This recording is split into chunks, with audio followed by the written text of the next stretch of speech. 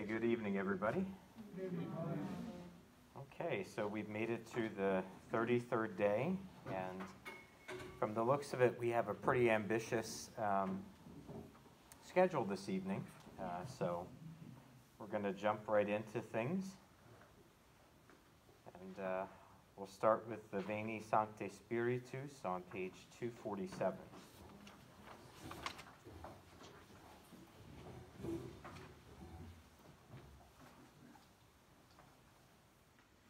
In the name of the Father, and of the Son, and of the Holy Spirit. Amen. Come, Holy Spirit, send down those beams which sweetly flow in silent streams from thy bright throne above. O come, thou Father of the poor. O come, thou source of all our store. Come, fill our hearts with love. O thou of comforters the best. O thou, the soul's delightful guest, the pilgrim's sweet relief. Rest art thou in our toil most sweet, refreshment in the noonday heat, and solace in our grief. O blessed light of life thou art, fill with thy light the inmost heart of those who hope in thee. Without thy Godhead, nothing can have any price or worth in man. Nothing can harmless be. Lord, wash our sinful stains away. Refresh from heaven our barren clay. Our wounds and bruises heal. To thy sweet yoke our stiff necks bow. Warm with thy fire our hearts of snow. Our wandering feet recall. Grant to thy faithful, dearest Lord, whose only hope is thy sure word, the sevenfold gifts of grace. Grant us in life thy grace that we in peace may die and ever be in joy before thy face. Amen. We'll continue with the prayer of the Holy Cloak on page 245.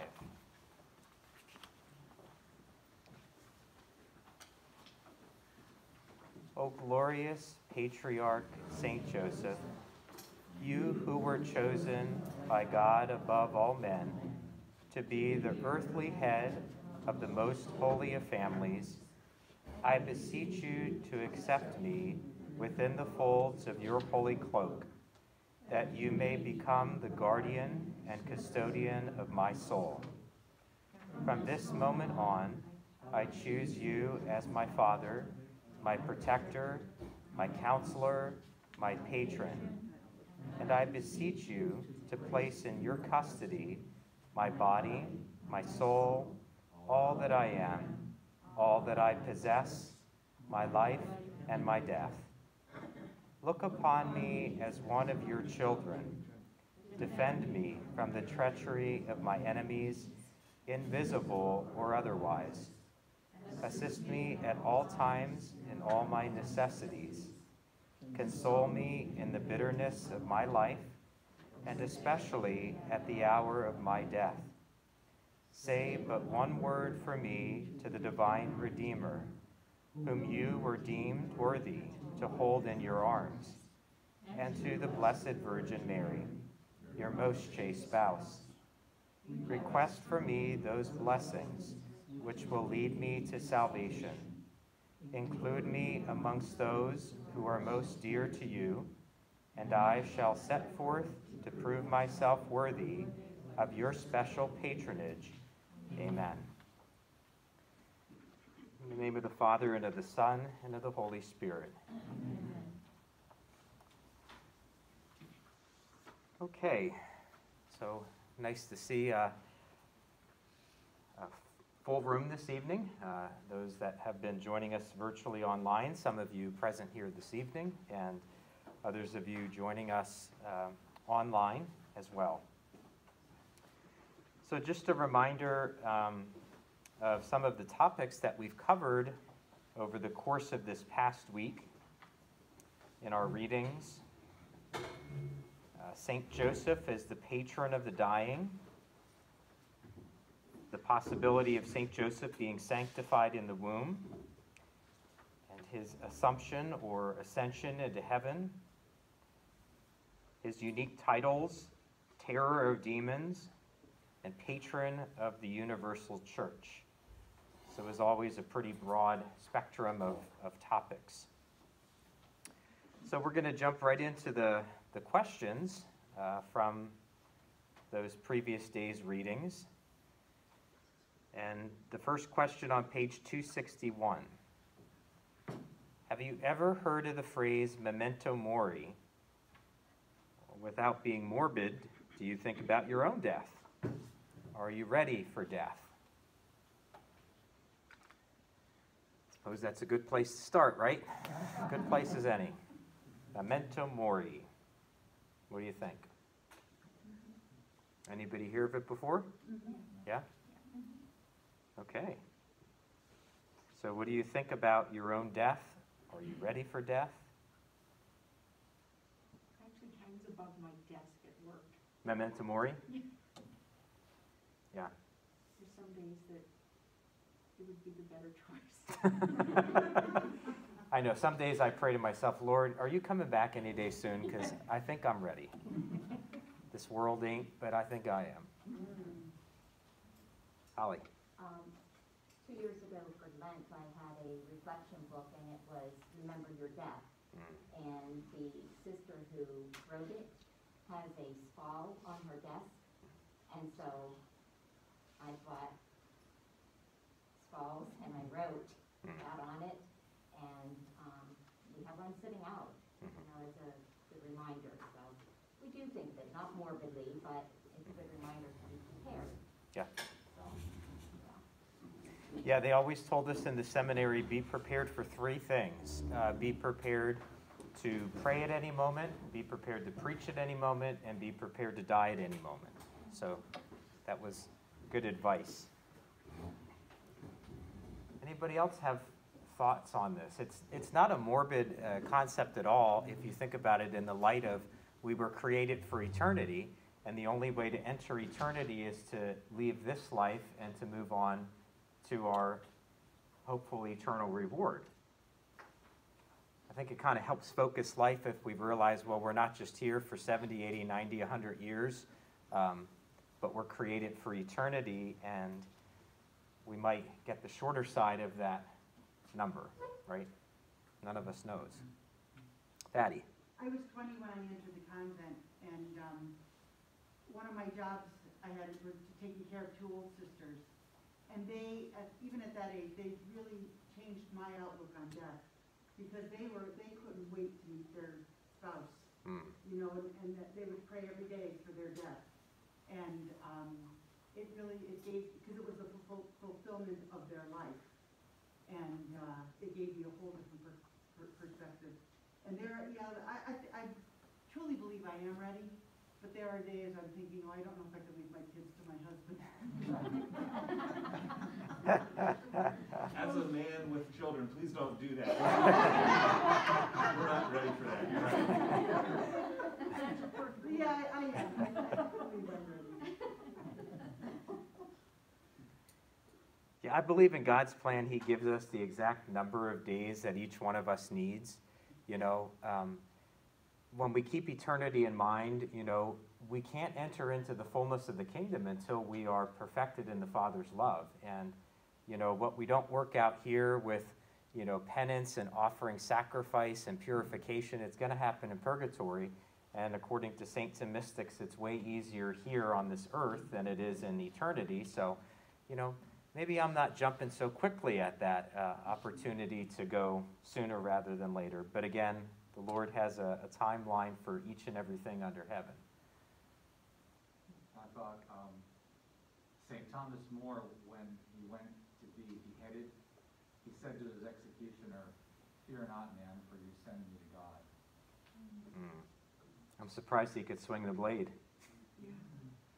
Talk about a guilt trip. Anybody else? Okay. Question number 2 on page 261. St. Joseph died in the arms of Jesus and Mary. Some saints believe that he was assumed into heaven after the resurrection of Christ. Do you think he was assumed into heaven? What about that interesting passage from Matthew 27 that states after the crucifixion of Jesus, many people rose from their tombs and appeared in Jerusalem? Blessed Anne Catherine Emmerich seemed to think that St. Joseph's body was incorrupt and in an undisclosed location in the Holy Land. Do you have any thoughts on this?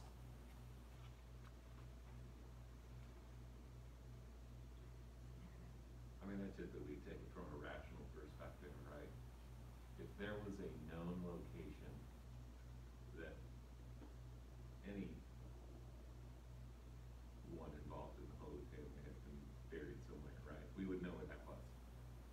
Like, we have a general idea of where the original tomb was, correct? I would think that if we knew of those locations, they would be passed down in tradition, right? So, I tend to think that, yeah, maybe they were. Like, we know Mary was assumed in heaven. I think from a rational perspective, the book lays out from several different folks that there's a good reason to believe that why wouldn't Joseph have been treated the same? Yeah. Happened to Enoch, right? Elijah, Old Testament. Mary wasn't even the first one for that to happen to, so could it have happened to others? Well, sure, it's going to happen to all of us at some point, right? That's the idea of the resurrection of the dead, that soul and body are joined in eternal glory. So, Colin. I heard Father Calloway on the Eastern radio today. He mentioned that Enoch and Elijah, in his opinion, like their souls were taken to heaven. Uh-huh. Unlike the other souls in the Old Testament that had to wait for the resurrection. But he didn't think their bodies did. Uh-huh. So I don't, the way he put it, that Mary had the singular privilege of being assumed before she died, but that they died and then went. So in that way, St. Joseph could be, above them as he is in his holiness, in imitation of Jesus. So. Yeah. And that's true, because if the wages of sin is death and Mary was sinless, then she was brought up into heaven, perhaps before an earthly death, but St. Joseph with original sin. Yeah. Yeah, I was thinking about that before, and then I just heard it, probably not by accident, on the radio today. But I thought Nice. it's weird how they got to get first, Mm-hmm. but it was just the spirit that makes sense. I've always wondered where St. Joseph was buried too. That thought I was hoping he was going to answer in this book, and he kind of did, but I agree with Zach. The apostolic tradition doesn't forget what is essential, So we know where St. Paul's tomb is, St. Peter's, where Jesus' tomb is in the Basilica of the Holy Sepulchre. There is none for Mary, at least any tomb we can visit with her body interred, so I tend to think that same thing with Joseph, although it has to be theological opining.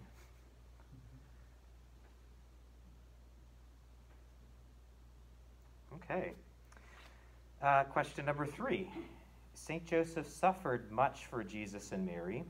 What are your thoughts on love being a reason for St. Joseph's death? Do you think God spared St. Joseph from witnessing the crucifixion because it would have been too much for him to bear? St. Joseph,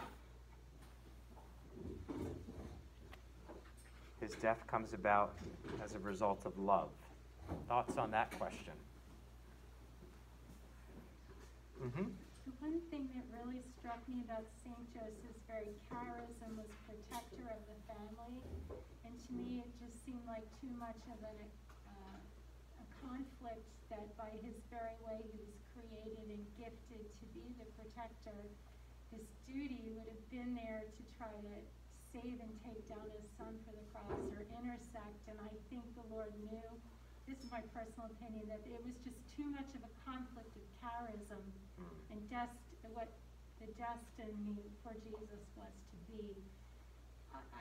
I couldn't reconcile the fact that any father would sit there and let his son be crucified and all he suffered leading up to that without some sort of an intervention on a human level. And he was given that charism to be protector. So I somehow just can't envision it, so to me it seemed natural that St. Joseph would not be present. So, just a thought. Mm-hmm. Good, I hadn't thought of that conflict of charism. I like that phrase. The first time that I read this book, I did it on my own without a group. And I didn't really like this part. I was like, this seems kind of like we're thinking through things we don't really understand. But going through it with the group has opened up a lot of things. And I tend to agree with you that if I was St. Joseph and you told me that you were going to do this to my son, I'd be like, you're going to have to take me out of the way first. You know, you didn't bring me here to protect him and Mary for this long to put me through that. So my role is the protector, and it's going to be hard for me to put that role aside at the very end when it matters most. Right. Yeah, Phil. If St. Joseph was around, Jesus couldn't give Mary to John, and then she wouldn't be dubbed the mother, I think, of all the apostles. Yeah. Yeah, I think that's pointed out quite well. In addition to not confusing when Jesus speaks about his father, his earthly father as opposed to his heavenly father. So it seems to ally very much with Joseph's mission. And his mission, as Father says, was to get them, to the cross so that they could offer that sacrifice together of their twin hearts. Well, as you said before, that everyone has their own time allotment here on earth, and this was Joseph's. Yeah. And he was only allowed to do what he was able to do up until the point when he did die, and everything had to occur as God wanted it to occur. And by having Joseph present, that would make things a bit unusual and a bit more difficult. So I feel that he completed his mission in God's eyes, and it was time for him to rest and let everything progress.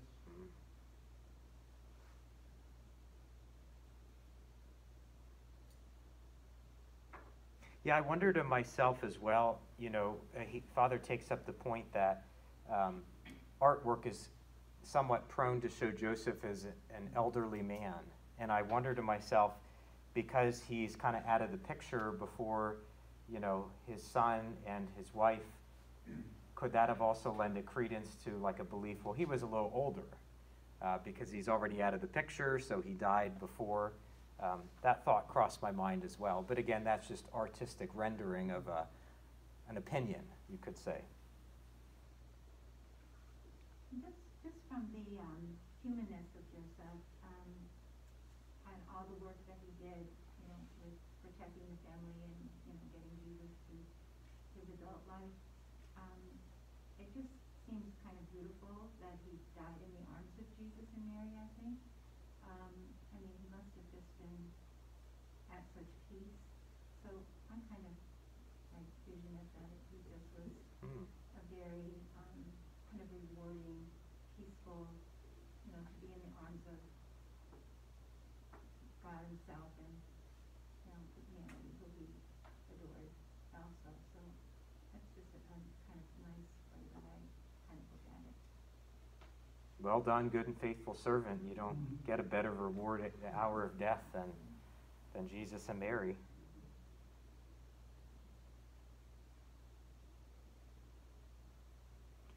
Okay, the fourth question. The title Terror of Demons is unique. In what ways do you think St. Joseph frightens demons? In addition to purity and the humble use of authority, what other ways might men imitate St. Joseph and be better terrors of demons today?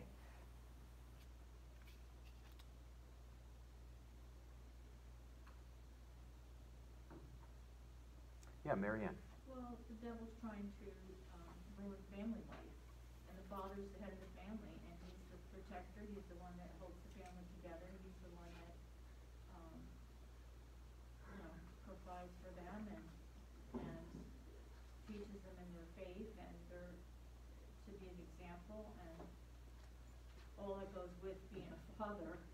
And so, of course, he's a threat, because strong families are not what the devil wants to see.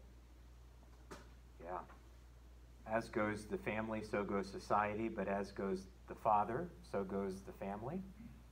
Maybe, in a way.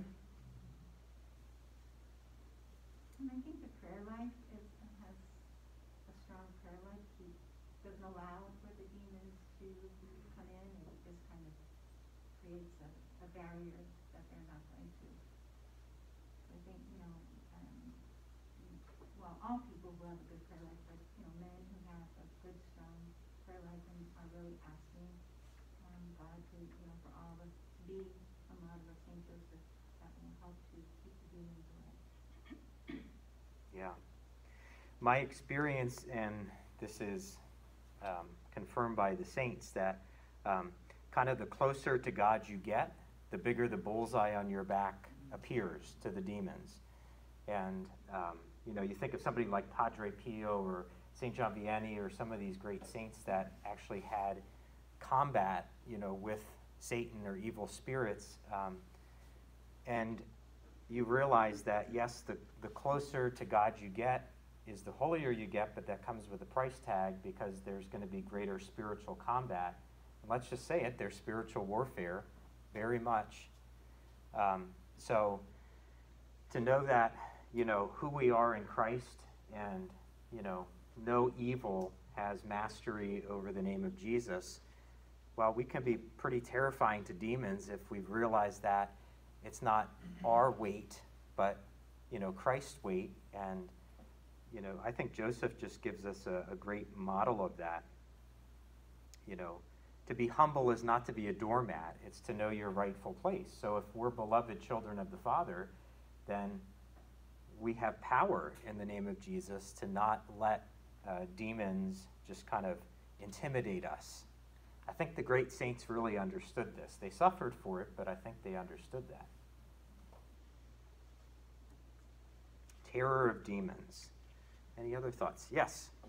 I think about how pervasive pornography and through the internet and little boys growing up and thinking, that this is kind of almost been normalized somehow because it's accessible. I think there could be a beautiful movement in our society if our young boys were introduced to the model of St. Joseph, because of his purity and being chaste, and just the idea. I don't know that a teenage boy today, not all, but some, may not even be able to fathom that. Like, is that possible? Can that actually, can that actually happen?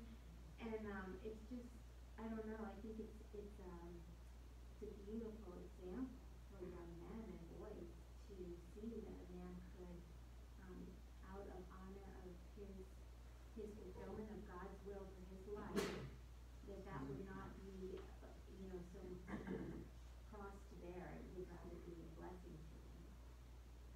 So in that way, I think the demons that work through maybe electronics or internet, or I don't know, if you talk about Isaiah, he says that that's kind of like a very open field for a lot of things. And I just think that those demons shake in their shoes. Well, they probably don't wear shoes. But I think just the name of Joseph is like an annoyance to them. That they would not want to hear that being passed to the young boy. Oh, yeah. Well, Good point. Mm-hmm. And also, I think the terror of demons, at the hour of our death, because it's St. Joseph is half the dying, and it's time when we're most vulnerable, when we're debilitated, or maybe our mentation, we have Alzheimer's or whatever the case may be, where you're totally, dependent, you're totally, open for maybe attack, so, at the end of the day, you wanna make sure you can be faithful all the way up to that minute, and then. Good and then, point. So that, sometimes I think about that. I could be faithful my whole life, and then something traumatic or something, people will turn away at the end, like if something, happens, and they just give up or whatever the case may be. And we can always pray for the grace of blessed death and the grace of perseverance,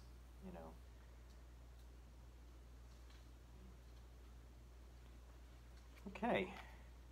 Question number 5. Have you ever heard of the Dominican Blessed Jean-Joseph Lataste?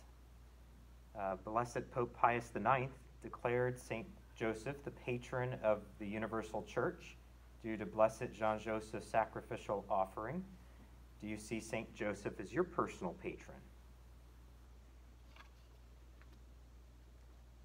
Like a lot of these people, I never heard of him before. Anybody hear of him before? No, not before the book. Okay, good.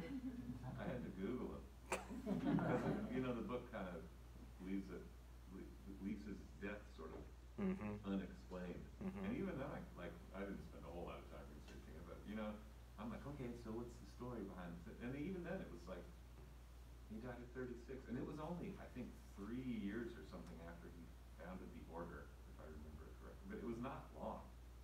And it's like, okay. Mission done, time to go home. That's what you offer his life for that to come about. Yeah. So, St. Joseph is the patron of the Universal Church. Kind of just take that for granted, We all grew up with that.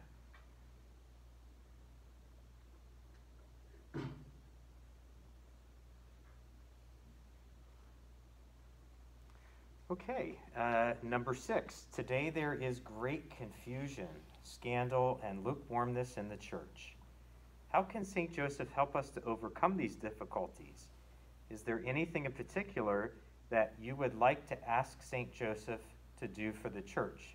The fine print is when you ask St. Joseph, you might be part of the answer to that prayer.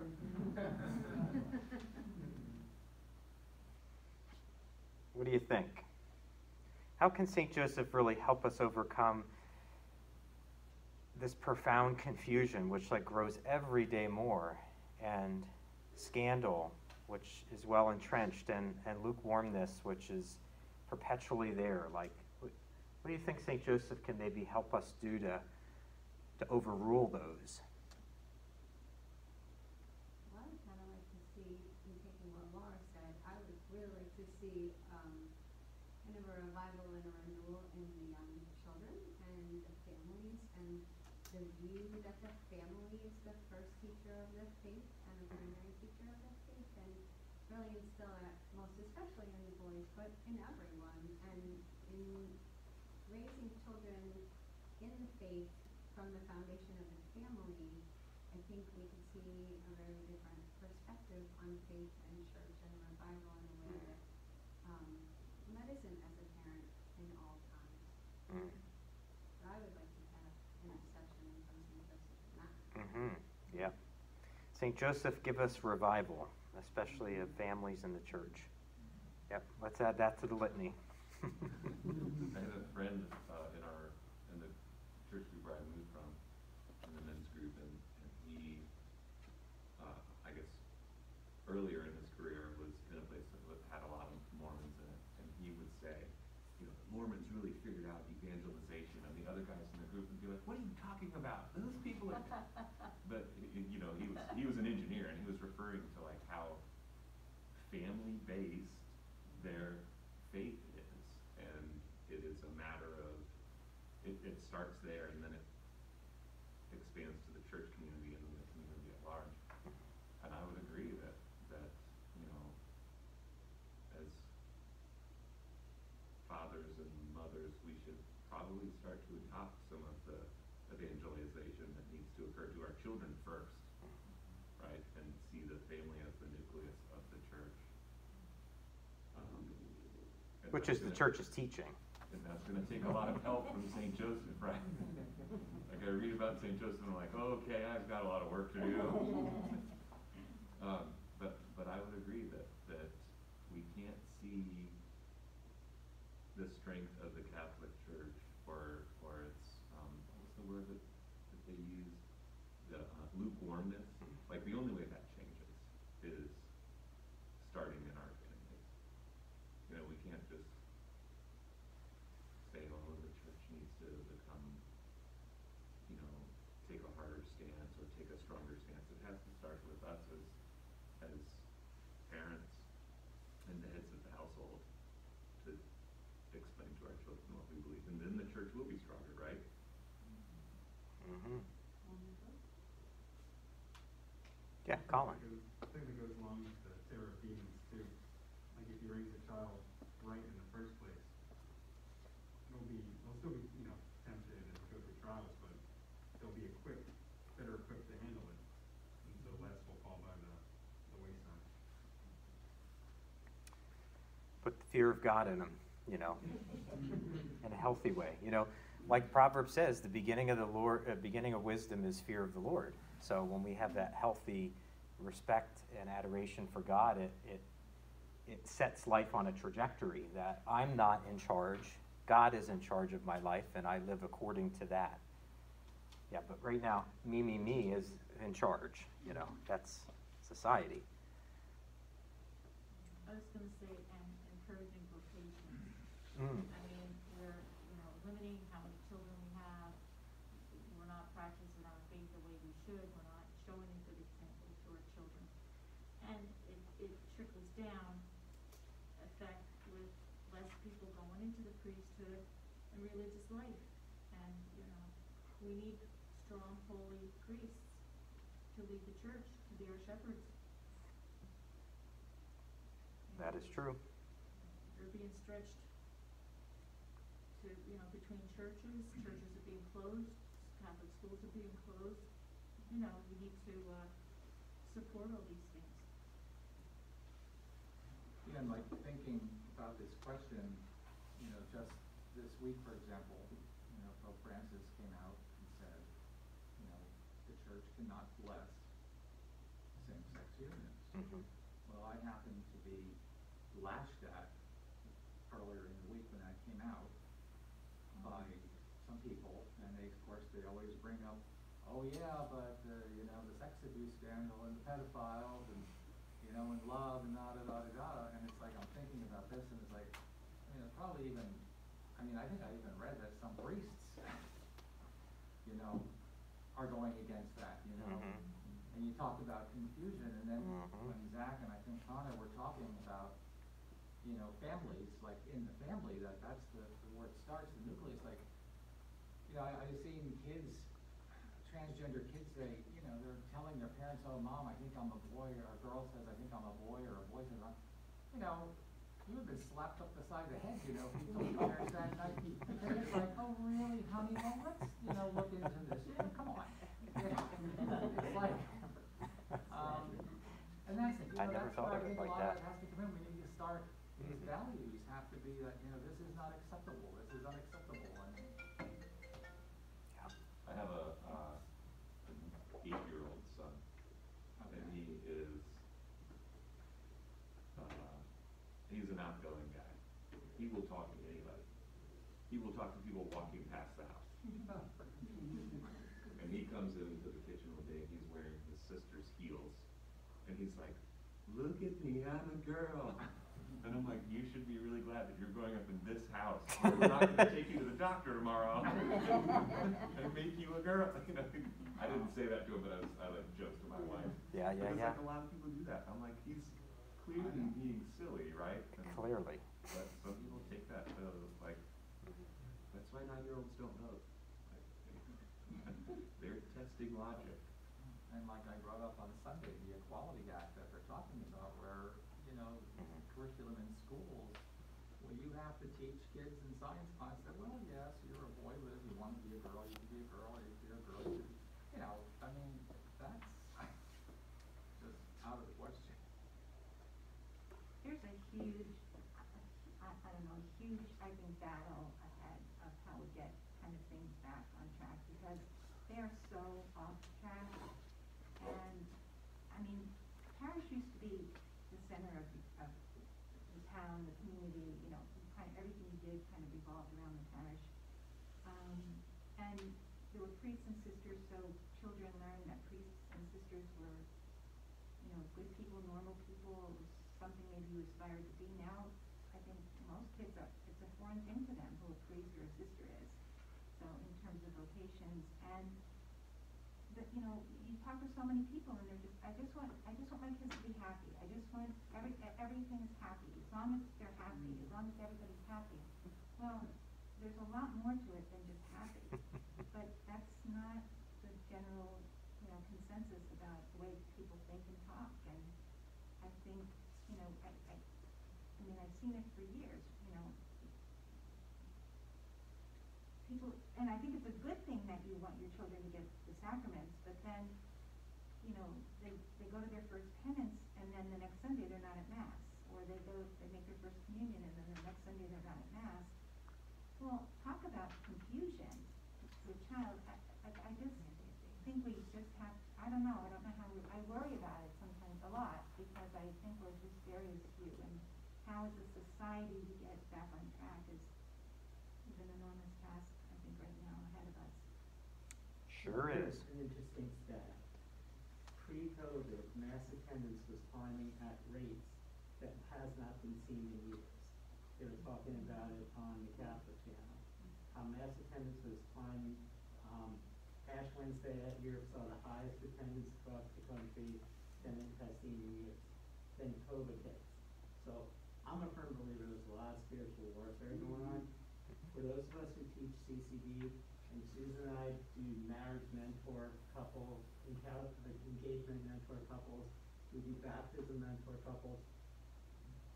You don't see them after that. You really don't see these families. If you see 30% of the families fall through Mass and stuff like you don't. So the question is, how can you get to those families, and how can you build that nucleus if there's no follow-through? So the question is, what is the follow-through on all that? And that's one of the questions we have to answer. But it's just, I think it's one big spiritual warfare going on right now. So it sounds like we have a lot to ask St. Joseph for, just to try to tie this back in, because this could be a discussion that takes us in lots of places. But just to draw it back, the idea is that these are things we need to keep in our intentions. You know, these are things we're passionate about or we see as important.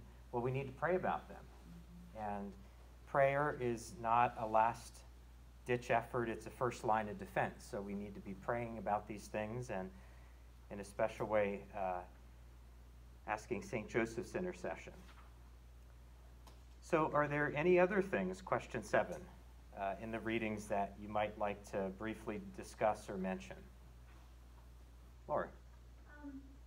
So I was thinking, I'm pretty new in my reversion back to the faith, so I'm always at risk for saying something goofy. It doesn't stop me from talking, though, but that's the funny thing about it. But what I was thinking is that it would be really great for people learning, and I don't know the correct terminology, but learning about becoming a priest, for all of them to need to be consecrated to St. Joseph.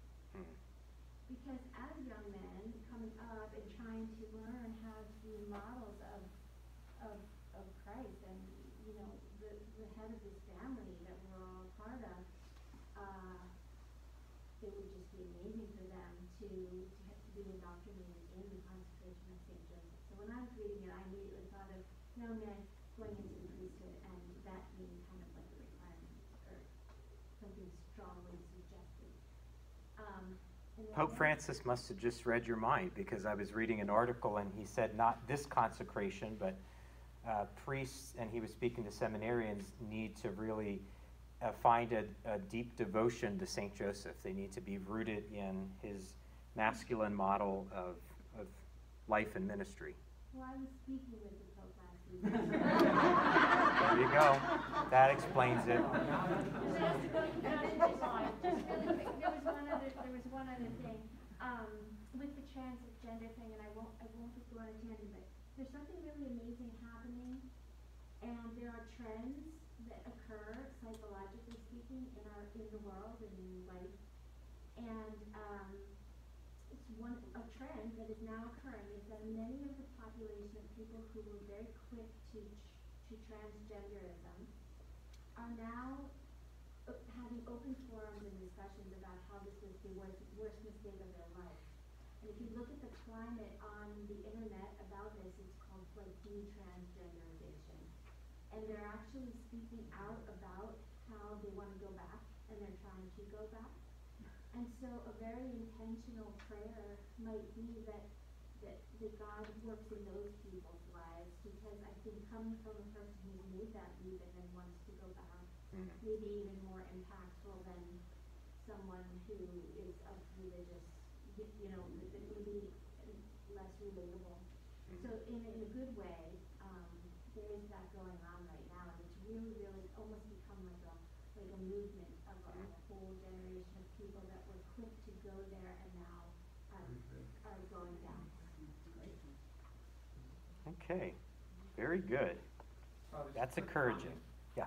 Just real quick to add on what Phil was talking about. It's just interesting. I can't remember where I read this, but mass attendance, and specifically, like statistically, when children see their mother consistently attending, has this been said already? No, not here. Okay. No, it hasn't. I'm a little late. This is good. But statistically, when a father attends mass consistently, the children are much less likely to leave the faith, have a lower consistency of mass attendance. The other thing I'm thinking on is, we keep hearing, the term, the masculinity of St. Joseph. But masculinity, like the definition of that as we look out, like in our culture, is so much different than the masculinity that Joseph personified, right? And now as I think about it in some of the readings, like his willingness, his abandonment to divine providence is just so different than the typical males, at least my way of maybe responding. It's the first thing I think potentially about is what is my way of thinking through a situation, coming up with a solution, solving this. When I don't go that way, when I rely on providence or trying to align myself with his will, and Joseph did that in seconds. It seems to be the difference in his masculinity. So men have a really distinct responsibility. Well, men are demoralized and put down in today's society. And no offense to any woman in here, but if you watch TV shows or whatever, the man is stepped on and crushed and no longer seen as a figurehead anymore. So, and I don't mean any offense, but that's just the way it is. Okay, so I'm going to steer us back to the topic, and we're going to move on to page 77, which is day 33. Page 77. I'm going to read through the day 33, which is what we're instructed to do. He made him the Lord of his household and prince over all his possessions. A quote from Blessed Pope Pius IX. As Almighty God appointed Joseph, son of the patriarch Jacob, over all the land of Egypt to save grain for the people, so when the fullness of time was come, and he was about to send on earth his only begotten Son, the Savior of the world, he chose another Joseph, of whom the first had been a type. And he made him the Lord and chief of his household and possessions, the guardian of his choicest treasures. Our spiritual father, St. Joseph, is Lord, chief, and guardian of the treasures of heaven. Many saints believe that Jesus referred to the greatness of St. Joseph in his preaching. It occurred when the mother of James and John asked Jesus if her sons could sit next to him in his kingdom. The text from Matthew's Gospel reads, "Then the mother of the sons of Zebedee approached him with her sons and did him homage, wishing to ask him for something. He said to her, 'What do you wish?' She answered him, 'Command that these two sons of mine sit, one at your right and the other at your left in your kingdom.' Jesus said in reply, 'You do not know what you are asking. Can you drink the cup that I am going to drink?' They said to him, "We can." He replied, "My cup you will indeed drink, but to sit at my right and at my left, this is not mine to give, but is for those for whom it has been prepared by my Father." When the 10 heard this, they became indignant at the 2 brothers. But Jesus summoned them and said, "You know that the rulers of the Gentiles lord it over them, and the great ones make their authority over them felt. But it shall not be so among you. Rather, whoever wishes to be great among you shall be your servant. Whoever wishes to be first among you shall be your slave. Just so the Son of Man did not come to be served, but to serve, and to give his life as a ransom for many." What are we to make of Jesus' statement? What persons has the Father prepared to sit next to Jesus in heaven? Obviously, Mary, the mother of Jesus, sits on Jesus' right side. She is the Queen Mother in God's kingdom. What about the other side? Who is that seat reserved for? It makes sense that it is reserved for St. Joseph. It is fitting that God would place St. Joseph on the left side of Jesus, because no saint is greater than the Father of Jesus Christ. It is a monstrous crime for a father to be poor while the son lives in abundance. Who could imagine that the Son of God, who is master of all virtues, would forget Joseph, whom he loved and cherished as his father? Jesus must have spared no effort to enrich him. Seated on the left of Jesus in the kingdom of heaven, St. Joseph dispenses all the treasures of heaven. Devotion to St. Joseph is one of the choicest graces that God can give to a soul, for it is tantamount to revealing the entire treasury of our Lord's graces. St. Joseph is your increaser. Let him increase your intimacy with Jesus and Mary. Joseph is an all-powerful intercessor. We must then be devoted to him. We must honor him and consecrate ourselves to him. In that way, we shall greatly please Jesus and Mary, who consider as done for themselves what is done for Joseph. So back to page 262. We have a few more questions, and then we'll pray together the litany of St. Joseph. And then we'll read the Consecration Day, 2 pages. And then we'll pray our act of consecration together. All right, so we'll just touch on these questions so we have time for everything. St. Joseph is the Lord of God's household and prince over all his possessions. As the preparation for consecration nears its end, do you have a renewed understanding of the greatness of St. Joseph? Has the 33-day preparation helped you to understand St. Joseph's importance and why you need him in your life? What do you think? I feel like we're kind of be led to answer yes to both of those questions, you know? Does anybody have a deeper insight that they'd like to share other than yes? Colin. It felt like, beforehand I, knew who St. Joseph was and was pretty familiar with Mary. Thought Joseph deserved more credit than he normally got. But in doing this, it really felt like I actually got to know the Holy Family. Mm-hmm. And it seems odd that, he goes so long being Catholic. And in a month, you can deepen understanding in such a central part of your faith so much. So I thought it was very, very enriching. Good perspective.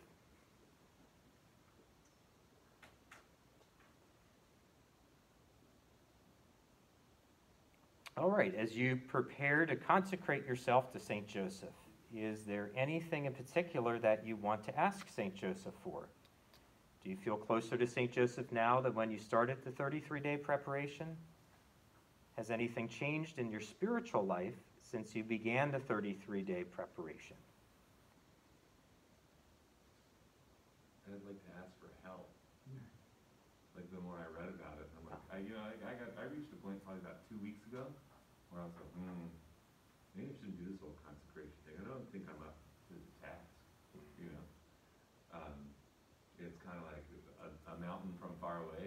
is sort of pretty looking, and then as you get closer and closer to it, you're like, oh, I didn't realize how big that mountain was, how steep it is. So as I get closer to consecration, I'm like, this is not just a little ceremony. And I think about the tasks that I have before me as a father and a husband and a provider and a partner. It's like, I'm gonna need a lot of help. I might have to do this more than once. You're not greedy, you're just needy. Yeah. And that describes all of us.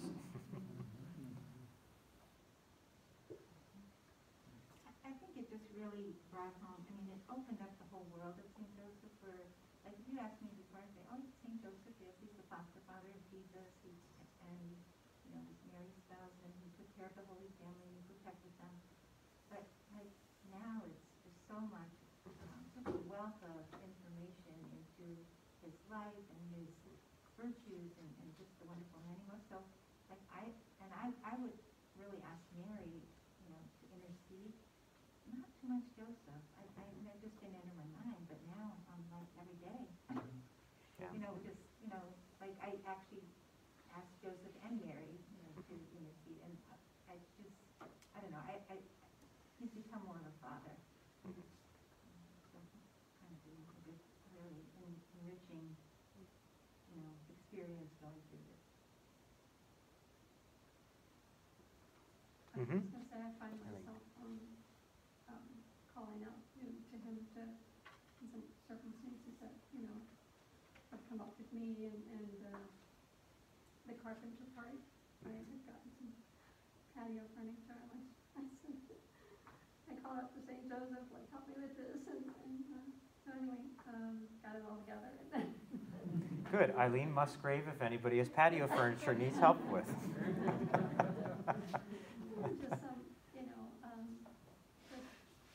Just as a parent, a father to my son, just because he's struggling, and just from that perspective, I never thought about all he could be.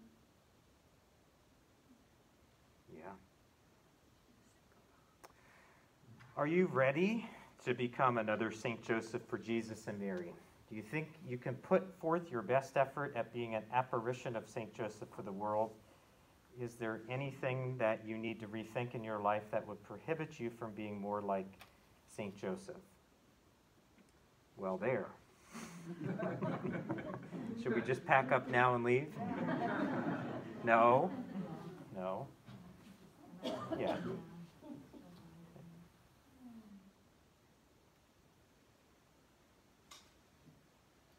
Does anybody have any other questions or comments, insights that you might like to share that we didn't touch on? I just want to share one thing real quickly. I went over to the Carmelite Monastery this morning for the 8 o'clock Mass, and Father Zeta, I'm sure many of you know him, he gave a very short but very beautiful homily, and he said something that just was like, I often have thought about that in my own spirituality, but I just was so beautiful hearing him say it from the pulpit. And he said, Joseph was not Jesus' foster father. He said he was his father. And he went on to explain how when they went up for the presentation in the temple, that Joseph would have sat in a chair, he said, and that they would have brought the baby and given him to Joseph to hold in his arms, right? And he would have asked for his name, Jesus, and he said by them placing Jesus in Joseph's arms back in that culture, that made him legally his father. Yeah. So I just thought that was it was so good to hear that. Yeah, put that way. I think Father talked about the putative father of Jesus. That name never kind of stuck with me, but I think giving the Jewish history makes that more vivid. And when I'm making reviews or anything, I always eliminate foster father of Jesus. Yeah, it's not incorrect, but there's a fuller sense of father that we can appreciate now after having done this consecration, I think. Yeah. Yeah, and I'm even thinking of a kid. maybe they have foster parents. Do they refer to them as foster mom and foster dad? No, they call them mom or dad or whatever they may want them to be called, but many times it's mom or dad. Okay, so we're going to pray now together the Litany of St. Joseph on page 233.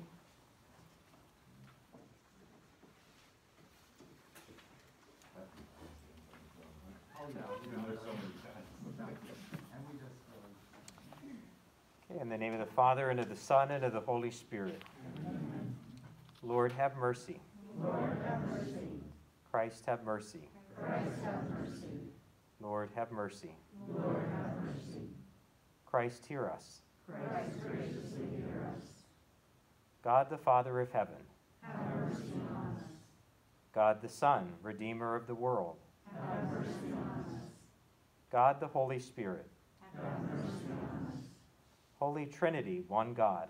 Have mercy on us. Holy Mary. Pray for us. Saint Joseph. Pray for us. Noble offspring of David. Pray for us. Light of patriarchs. Pray for us. Spouse of the Mother of God. Pray for us.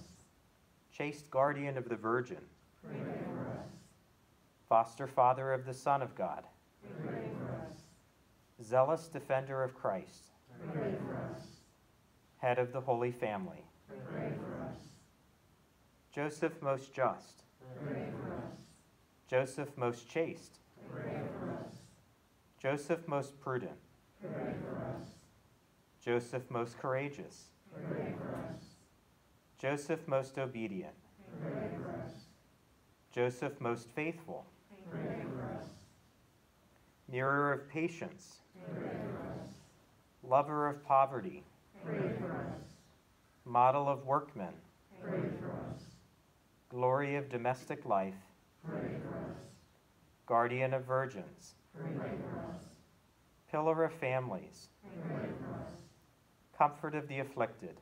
Pray for us. Hope of the sick. Pray for us. Patron of the dying. Pray for us. Terror of demons. Pray for us. Protector of the Holy Church. Pray for us. Lamb of God, who takes away the sins of the world. Spare us, O Lord. Lamb of God, who takes away the sins of the world. Graciously hear us, O Lord. Lamb of God, who takes away the sins of the world. Have mercy on us. He has made him Lord of his household. And prince over all his possessions. Let us pray. O God, who in your loving providence chose blessed Joseph to be the spouse of your most holy mother, grant us the favor of having him for our intercessor in heaven, whom on earth we venerate as our protector. You who live and reign forever and ever. Amen. In the name of the Father, and of the Son, and of the Holy Spirit. Amen. Okay, back to page 79.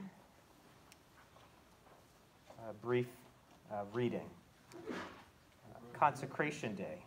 O God, who in your loving providence chose blessed Joseph to be the spouse of your most holy mother, grant us the favor of having him for our intercessor in heaven, whom on earth we venerate as our protector. You who live and reign forever and ever. Amen. Can we just say that? Yeah, I think so. You've made it. Today you are going to consecrate yourself entirely to St. Joseph. A comprehensive program of consecration to St. Joseph has been long in the making. It has taken centuries for the secret weapon of consecration to St. Joseph to develop. It is now revealed, and you have been chosen by God to be the recipient of a tremendous blessing in the spiritual life. You have been selected at this time in history to be a part of consecration to St. Joseph. Do you know how blessed you are? In days of old, saints would have been delighted by a comprehensive method of preparation and consecration to St. Joseph. Their saintly instincts knew of the greatness and wonders of St. Joseph, and each one, in their own way, sought to honor him and love him with a filial devotion. But it is you who will be ranked among the very first in the history of the Church to live in a tremendous era of devotion to St. Joseph, the era of St. Joseph. The Holy Trinity wants St. Joseph to be more known and loved. You have been invited to imitate the virtues and holiness of St. Joseph's pure heart. With St. Joseph at your side, virtue and holiness will increase in your life. With St. Joseph's paternal cloak over you, you will be protected from spiritual harm. Fear nothing, my friend. Your spiritual father is the father of Jesus, the husband of the Mother of God, and the terror of demons. Those who honor their father atone for sins. In word and deed, honor your father, that all blessings may come to you. The Book of Sirach. For the rest of your life, love, trust, and honor St. Joseph. Go to him in times of plenty, in times of poverty, in good times and in bad. He will be your guardian, your strength, and your certainty of not being lost. If you become weary, go to Joseph. If you become anxious, go to Joseph. When you are alone, mourning, or tempted, run to St. Joseph. He will never be far from you. He will hear your voice and be your quick defense. A fearless warrior, your spiritual father, will rush to your side and protect you. God demands much from you, but he will favor you generously on this earth and will exalt you if you will but imitate St. Joseph and his virtues. Never forget what you have learned in these days of preparation. Renew your consecration frequently. Strive to please the loving heart of your spiritual father. Avoid sin and live as a faithful member of the church. Should scandals persist, keep your eyes fixed on Jesus, Mary, and St. Joseph. They will never disappoint you. They will never abandon you. They will always love you and be with you. I have prayed to our Lord that he might give me St. Joseph for a father, as he had given me Mary for a mother, that he might put in my heart that devotion, that confidence, that filial love of a client, of a devotee of St. Joseph. I trust the good Master has heard my prayers, for I now feel greater devotion to this great saint, and I am full of confidence and hope.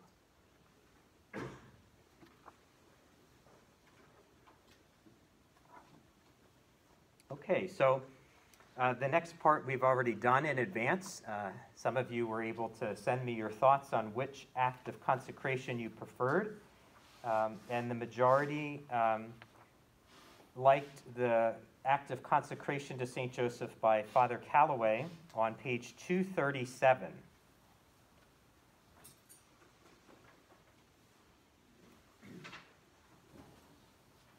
If another one touched you more, of course, when you go home today, you can pray that one too. So what we'll do together is recite together that act of consecration to St. Joseph, and of course, in the blank line, you'll state your name. So I'll just pause there and we'll all just say it out loud, our own name, and then we'll continue. Of course, as a focal point as well, we have our statue of St. Joseph here. And no doubt St. Joseph is certainly present here with us as we make this act of consecration and is desiring to draw us closer to Jesus and Mary. In the name of the Father, and of the Son, and of the Holy Spirit. Amen. I, Timothy, a child of God, take you, St. Joseph, to be my spiritual father. I am confident that Jesus and Mary have led me to you, to know you, to love you, and to be totally consecrated to you. Therefore, having come to know and love you, I consecrate myself entirely to you, St. Joseph. I want you in my life. I need you in my life. Take me as your spiritual child, O great St. Joseph. I desire to hold nothing back from your protective fatherhood. As the husband of Mary, you provided for my spiritual mother. Thank you for always being faithful to her. Thank you for loving her and giving your entire life for her service. As the virginal father of Jesus, you cared for my Lord and protected him from evil men. Thank you for guarding the life of my Savior. Thanks to you, Jesus was able to shed his blood for me on the cross. Thanks to you, Saint Joseph, I have hope of everlasting life in heaven. As my spiritual father, I know that you will guide and protect me too. Please instruct me in the ways of prayer, virtue, and holiness. I want to be like you, Saint Joseph. I want to be pure, humble, loving, and merciful. Now that I am yours and you are mine, I promise never to forget you. I know that you will never forget me, and this gives me boundless joy. I am loved by Saint Joseph. I belong to Saint Joseph. Praise to the Holy Trinity, who has blessed you and raised you to be the greatest saint after Mary. Praise to the Virgin, who loves you and wants souls to love you. Praise to you, Saint Joseph, my Father, my guardian, and my all. Amen. In the name of the Father, and of the Son, and of the Holy Spirit. Amen. So congratulations, we have completed this time of preparation for consecration to St. Joseph. However, you know how this goes. In some ways it's an ending, and in some ways it's a beginning. So you can take this as a springboard in your own spiritual life as the Lord continues to lead you through the intercession of St. Joseph. And I'd like to remind you to read the pages after 80, page 80, entitled After the Consecration. And that kind of gives you some ideas and what you might continue doing or consider doing. Okay, well, I'd like to thank all of you for participating in person and virtually. And I pray that this consecration to St. Joseph is not just of individual benefit to you and to your families, but even to our parish at large, as we claim our spiritual heritage as St. Joseph's Parish and school and family. So God bless you all. And if you're able to join us for Mass, we have Mass at 7 o'clock up in the church. And Ron, did you have an announcement? Yeah, I don't think we're going to be able to do that. Okay. I suggested to Father maybe we could pray Vespers together, but I think with it's like 6:42 or something like that. So Okay. we can just have our own private. I think it's going to do that, right? Okay. Well, God bless everybody, and I'll see you at Mass. Thank you, Father. You're welcome.